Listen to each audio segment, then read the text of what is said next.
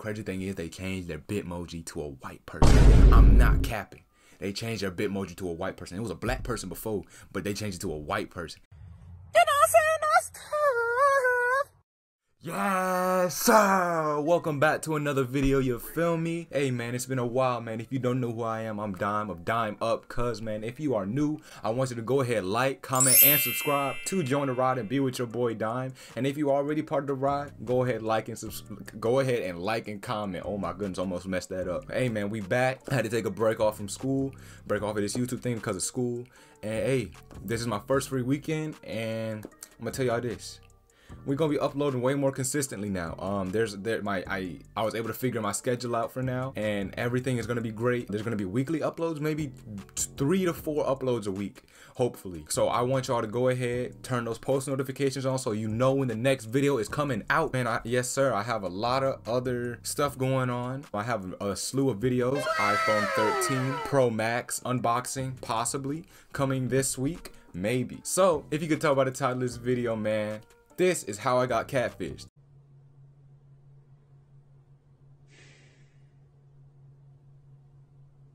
So basically, this happened a few months ago, maybe 3 to 6 months ago. Right, 3 to 6 months ago, I met this girl on the internet. Now, if you meet a girl on the internet, you already know it's kind of sus, especially nowadays, you know. We was chatting and all that, you know. I was able to do voice chat with her and whoop-de-whoop-whoop. But the crazy thing is, though, through these, like, I think about 2 months that we were actually, like, texting and whatnot, she never showed her face. So you mean to tell me that you, sir, did not try to think that this was a catfish when she never showed her face? Have you never seen the show Catfish before in your life? Dog, you stupid. And supposedly she lives in New York, right? She lives in New York, and she goes by Jay. Now, me thinking, okay, this is all right, you know what I'm saying? Like, this feels okay. Whoop-de-whoop-whoop. I'm like, okay, I'm talking to her, right? For about 2 to 3 months, we talking on the internet. Every time I ask her to show her face, she never did. Now, when I told my homies about this, they were like, man, you gotta watch out for that. They even said, bro, they were like, bro, what are you doing? Like, I was thinking, what am I doing this? But you know me, man, I like to, I got to see it through. I like to see everything through, you know. So I kept talking to her. That's the worst idea you ever had in your entire life. Now, your boy, being the naive person that he is keeps talking to her, right? And just keeps like trying his best to see what she looks like, or whoever this person is looks like, you know. And as time goes on, I'm kind of getting fed up, you know. Like, you not showing your face, you not answering FaceTime, you not doing nothing, you know. You just talking to me over the phone, and I'm not even seeing your face.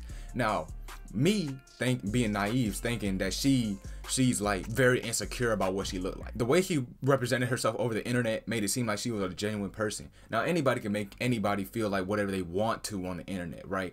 I could be so down bad, you know what I'm saying? I could be like living a whole bad life, you know, my life is horrible and all that, but I could still put on a front for the internet, where in real life I'm just miserable, you know. And that could be the case for this person, you know what I'm saying? That could be the case, but I'm kind of getting fed up, you know. Everything, I'm like, bro, what is going on? Why is this not happening? Why is this not working? You feel me? Like, why is she not answering none of the, like, why is she not wanting to show her face? Why is she so avoiding of the question? You know, I didn't want to seem like I was begging, but you know, me being me had to know, because for somebody like me, I have to know. Like, I have to know everything going on. I have to know everything going on. So boom, I ask her friends. I text her friends. I seen what her friends look like and all of that, right? I asked them. Funny thing is, they say they don't even know. Like, they don't know what she looked like. And I'm like, ain't no way. Now, I already had a Snapchat and whatnot, you know. And she had posted to her story, and like, when she posted to her story, she was very vigilant on not showing her face. Now, her snap score was low. It was like 94, right? A 94 snap score, you know, you like, that's kind of suspicious, right? Because, you know, most of the catfish or weirdos on Snap usually have exaggerate, like, dogs that you a really low, like very low snap score of like 56 to 94. Basically, that's a starting point. And I'm like, ain't no way. So boom, we just chatting it up. But she like really vigilant with how she shows her face, you know. And it really kind of irked me, because this person, you know, that I've talked to isn't like who I've shown that I could be trusted, doesn't want to show me her face, and her friends don't even know what she looked like. So that even makes more suspicion in my head. We exchange numbers, right? We exchange phone numbers and whatnot, and we start texting, whoop-de whoop whoop. This is when she's not answering FaceTimes at all, because I wanted to test it. I wanted to see if she would answer the FaceTime, but she didn't. She declined it. Bro, her friends don't even know what she looked like. My friends are telling me just to let it go, leave it alone, drop it, you know. And I'm like, I don't know what to do in this situation. Back then, I was the most naive person to like, I was very, very, very naive. Crazy thing is, like, me, I'm a very observant person. I will observe anything. I will know when a person's lying to me. I will know when everything is going on. I was surprised I didn't know what was going on here, even though I had such strong conviction that it was happening. And so basically, we were talking. I asked her friends what she looked like. They don't know, and I already have her phone number. So I'm like, you know what, man, I'm just gonna drop this. I'm a ghoster, or whoever this is. Boom, I ghost this person. And basically, I delete their number off my phone. They text me again, right? The same number text me like maybe a few hours later and sends me a picture, right? Like a picture of like this meme or something. So I just leave it alone, you know, leave them on red and whatnot. And bro, tell me, when they FaceTime me, I decline it. But tell me why when I go to my phone and recents, that same number that had been texting me, why was the name Joseph Kristen? You know what I'm saying? Joseph Christian.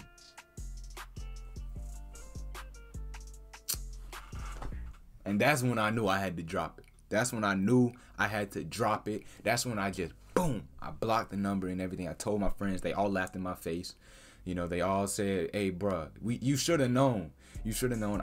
I'll take the fault. I'll take the blame. I'll take all the hits. All the criticism in the comments, go ahead, bruh. Y'all could do that. I'll take the blame. Y'all could roast me in the comments, man. I really should have seen that from the beginning, from the get-go. I haven't talked to that person in a while. And the crazy thing is, they changed their Bitmoji to a white person. I'm not capping. They changed their Bitmoji to a white person. It was a black person before, but they changed it to a white person. Meg. Hey, I'm not capping.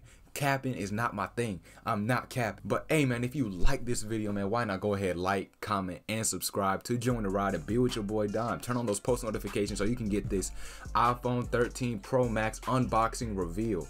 You feel me? So, yes, sir. God bless. Peace out. 100. Yes, sir.